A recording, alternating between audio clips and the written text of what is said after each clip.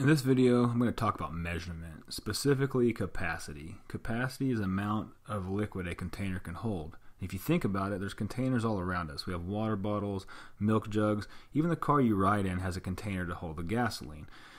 We're going to talk about the customary units of measurement for capacity, not the metric system. So the smallest unit for capacity we're going to talk about is the fluid ounce. It's about as small as it gets. The next thing you're going to have from a fluid ounce will be a cup. And the cup, that doesn't mean a drinking cup necessarily. It means more like a cup that you use for baking. One cup has 8 fluid ounces in it, by the way. Then there's the pint, then the quart, and the gallon. And I'm going to show you a way to draw this guy that we call Gallon Man, which will help you remember all of this. And so here he is. Here's Gallon Man. It wouldn't hurt for you to learn how to draw this.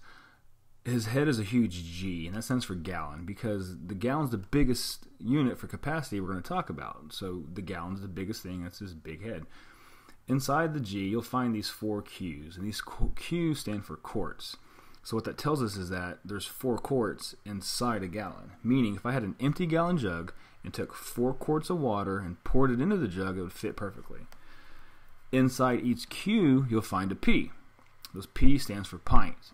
And you'll find 2 P's. So what that means is that there's 2 pints in 1 quart. Now, how many pints are there in a gallon? Well, if you look at it, you can see that there's 2, 4, 6, 8. There's 8 pints in a gallon. So a quart is smaller than a gallon, but a pint is smaller than a quart.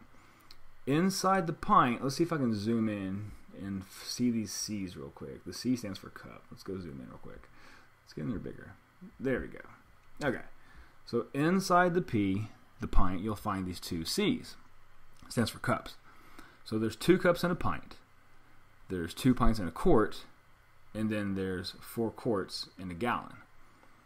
And this makes up our Gallon Man. So let's zoom out real quick. And here we go. So, how many cups are there in a gallon? Well, now you can see that there's 2, 4, 6, 8, 10, 12, 14, 16. There's 16 cups in a gallon.